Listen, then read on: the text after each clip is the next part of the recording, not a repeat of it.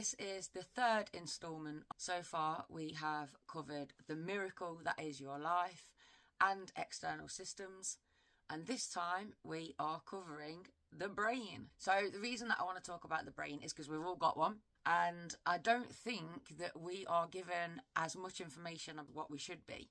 So we kind of go along, go through life, and don't really ever pay much attention to what a brilliant piece of kit we've got up here, but also how primitively vulnerable our brain is as well to manipulation, to brainwashing. Our senses are what feeds our brain the information that then creates this world around us.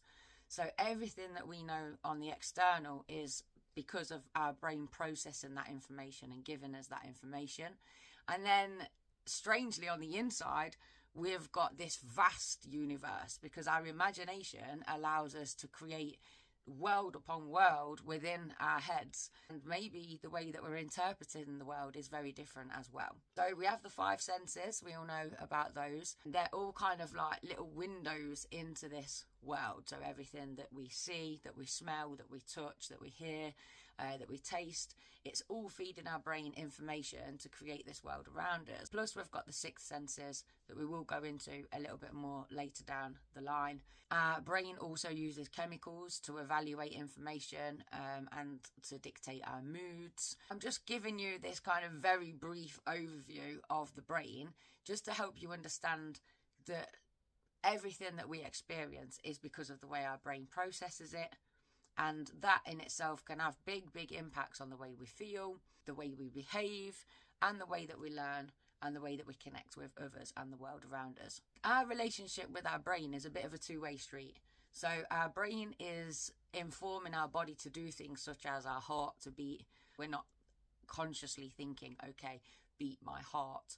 But then on the other hand, if I think, itch my head, you know, I only have to think those things and my brain tells my body to do it. So it is a bit of a two-way street.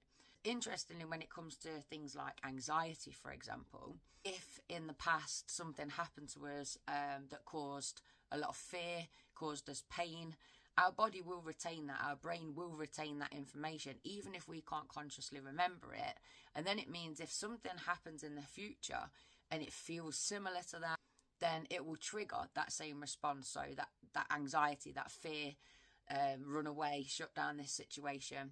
So we just need to be really aware that that is happening, that our brain is capable of those things, and that can then help us to start managing our own mental health and our own responses. The other thing is, if we start to think, oh my goodness, I'm under attack, there's something to be scared of, our brain will start to arm our body ready for that attack. We can kind of trick our brain and hack our brain to use it in a positive way by telling ourselves there's nothing to be scared of. So if you can feel yourself responding in a way towards something, fight or flight is kicking in, just with a little bit of soothing self-talk, by reassuring your brain, it's okay, I've got this under control, you can actually talk yourself back out of those reactions as well. So always work on the relationship that you have with your brain. Pay attention to what it's responding to. Why is it responding that way? What can I do to make my mood improve? All of these things are your accountability, really, to kind of create this manual for yourself as to how your brain works for you. A really disturbing piece of information about the brain is that it will lie to you. For example, when we see something every day, so say your car or your garden, your brain creates an image that it associates with that. So every time you look at your garden, it doesn't really create a brand new image every time. It just shows you what you've already stored in your brain as your garden, which is why things can change and we don't notice that they've changed all of the time, because our brain's not making that new information. This is how magicians and illusionists get away with the tricks. They rely on the brain doing certain things like that and filling in those gaps. The other thing is that eyewitness reports, for example, they're not very sturdy or strong, because our brain will fill in those gaps. It will make up information to make sense of things that it doesn't understand. It's like this clever piece of kit that doesn't want to overload us or overwhelm us with information, But on the other hand, because of those things, it can actually be easily manipulated as well. The other thing that your brain might do is hide information from you. So if something was particularly traumatic, your brain will just allow you to forget about that. So just because you don't consciously remember something doesn't mean that subconsciously that didn't happen, or that memory is not still there, and that it's not still actually affecting your behaviour and affecting how you think and how you behave and how you feel. Your brain continues preening itself and tuning itself right the way through your life. So even though it generally tends to be full size by teenage years and mature by the kind of early 20s, that doesn't mean to say that you can't change certain thought patterns or learn new tricks. What it does do is goes through and has a clear out every now and again of pathways that aren't being used. That's the saying around, if you don't use it, you lose it. So if you're not using certain information, you may well forget it, because the brain will just get rid of that part because it's taking up wasted space. This kind of links into habits and addiction as well.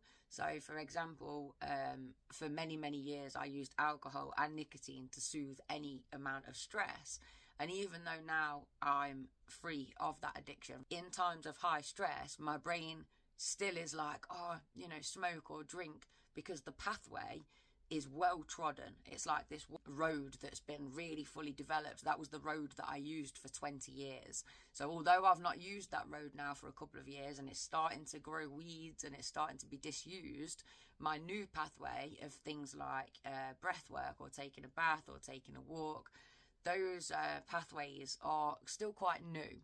So the brain will look for the quickest, easiest, most familiar route when it comes to solving problems. Everybody's brain is actually as unique as their fingerprint.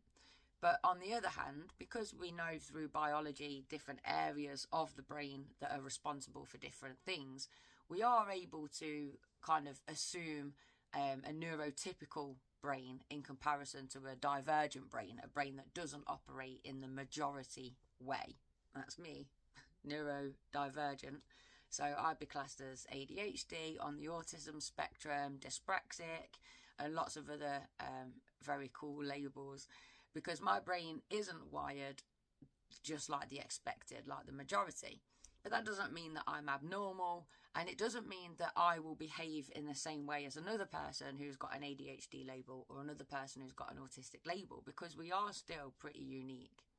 The way that your brain wires itself up and develops is a combination of genetics and also experience, the way that you were brought up, and how you feed your brain. So things like healthy foods and plenty of water, things like that are going to make sure that your brain develops in a much healthier way.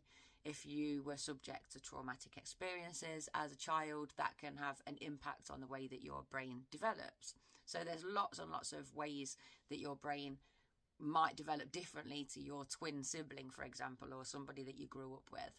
As I've said in the past, when it comes to these lessons, I'm not trying to set seeds for conspiracies, but I am trying to encourage people to do their own research and just to think a little deeper when it comes to the things that we've been taught or the things that we've just taken for granted.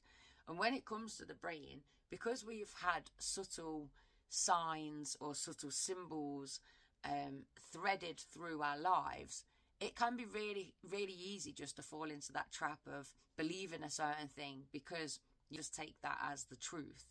And now is the time really to be questioning those things and just broadening your mind to the realization that pretty much anything is possible. And a lot of things that we've been taught in the past, we're realizing now just aren't the full truth. The other thing to think about is advertising. So advertising companies definitely use our brain against us.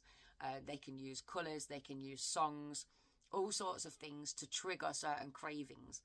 But really, you've just been conditioned to feel a certain way when you hear a certain song.